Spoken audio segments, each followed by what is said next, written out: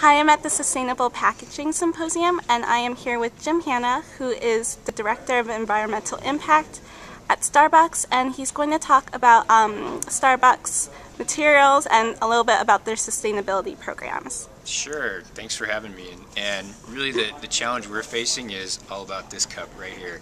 And ironically, from a footprint perspective, it really represents a tiny portion of our environmental footprint. You know, for us, the operation of our stores and our roasting plants and all those different big heavy operations are really what drives Starbucks' climate footprint.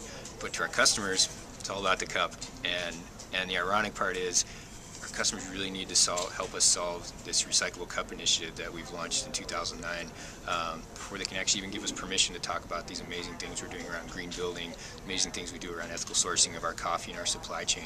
Frankly, we're really differentiating ourselves from our customers. So my project over the last couple of years and on to 2015 is how do we find solutions to recycle this cup within the current systems. One of the cool things about AIChE is its members are really the ones designing the solutions and really creating the life cycle impacts and creating the actual mechanical solutions to what's going to recycle our products. But what we're really discovering is that if we don't take a systems approach to this, and if we continue to try to make decisions in our silos, we're not going to solve this. And what I mean by that is there's a lot of perceived sort of barriers to recycling this cup. You know, it's a poly-coated cup. When you get it, it's full of food contamination. It's got a sleeve on there. It's got a polystyrene lid. Initially, when we launched this project, the perception by, I think, the paper industry was that these paper cups didn't really represent a valuable commodity to the recycling stream.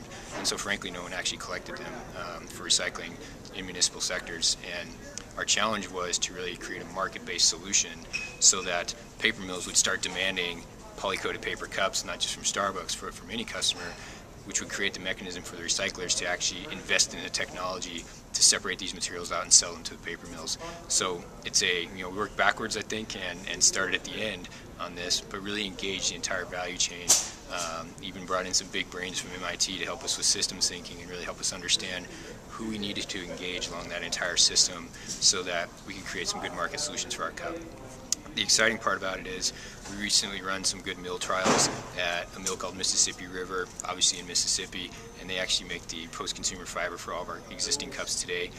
We gave them a bunch of cups and let them play with them, and they discovered that these pulp up just fine. They meet the FDA requirements, and we turned those recycled cups right back into new Starbucks cups. In April, we're actually going to be launching right here in Chicago. We're going to start collecting cups in all of our retail stores in Chicago, and we're going to send all those cups up to a Georgia Pacific mill in Green Bay, Wisconsin, that actually makes all of our napkins for us. And so these are some really cool closed-loop stories of, eventually I'll be able to print right on my cups made from old Starbucks cups, or print right on my napkins made from old Starbucks cups. But we're really defining endpoint solutions on a regional scale to send those market signals to the recyclers so that eventually the recyclers will say, it makes sense for me now to invest in a technology to separate out poly-coated paper from the rest of the mixed waste paper stream and sell that to the highest bidder and really create a market solution for our cups. So we're really excited about this process, this project. Again, the members of AIChE are so critical in helping us through the solutions in this process because you guys are the ones on the ground in these mills, in these plants, actually designing these processes to help us through the system and help us find the solution not only for Starbucks, but for all the retailers out there who are in single-serve packaging. So thanks to AIChE and appreciate the time.